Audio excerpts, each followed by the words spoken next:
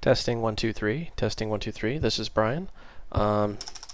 Just doing a simple test in Linux using Kazam. I want to see if basically this is viable for use on YouTube. I'm just kind of browsing around my virtual machine here. Source.zip. What is that?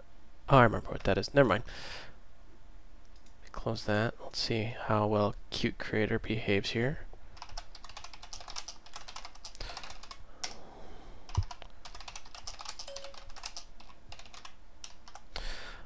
Main tests are: does it work good? Does it sound good? Does it look good? Can you see me typing? Can you see me scrolling? Things of that nature.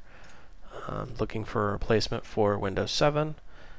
If this works, I might just be doing most of my videos in Linux from now on.